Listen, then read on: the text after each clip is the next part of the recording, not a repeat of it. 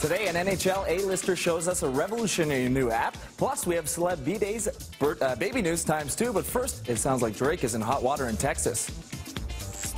Drake is under official police investigation in Texas after a stripper accused both him and his people of threatening her, which she claims happened after she and the singer slept together. TMZ reports sources close to Drake say the allegations are completely untrue. Modern Family star Sarah Hyland has been granted a permanent restraining order against her ex-boyfriend.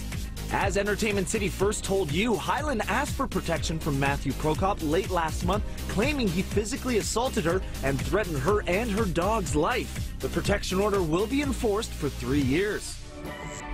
There's a baby on the way for Blake Lively and her Canadian hubby Ryan Reynolds. The actress showed off her newest accessory, a growing baby bump, with this pic she posted on her lifestyle website, Preserve. This news comes just months after Lively said she wished for, quote, a litter of kids. This will be the couple's first child.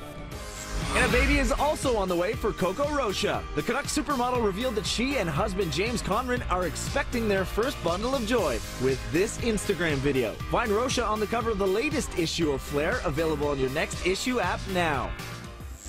Is Amanda Bynes engaged? The troubled actress reportedly told In Touch magazine, quote, I can now say I'm engaged. I want to be married and I want to be away from people. Bynes was spotted in New York with a ring on that finger over the weekend. Her beau is reportedly a 19-year-old who works at a California bait shop. Bynes was recently arrested for a DUI in LA following a period of quiet after months of erratic behavior. With only 1 day until puck drop, there's a new way to watch hockey, and Entertainment City is taking you onto the ice for a preview of the exclusive experience with a help from a hockey superstar. Yesterday, I got to skate with NHL legend Mark Messier as we tried out GamePlus. It's about entertainment there, and this is another great way to watch the game.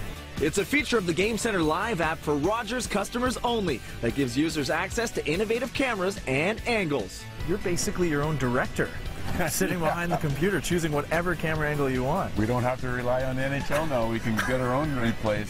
GamePlus is a game changer. More than $10 million has been invested into the cutting-edge technology. There are 6 new camera angles coming your way, including Sky cameras, and see some unbelievable angles like the referee camera. I got to take the ref cam out for a spin myself. Of all the cameras, which one are you most excited about seeing?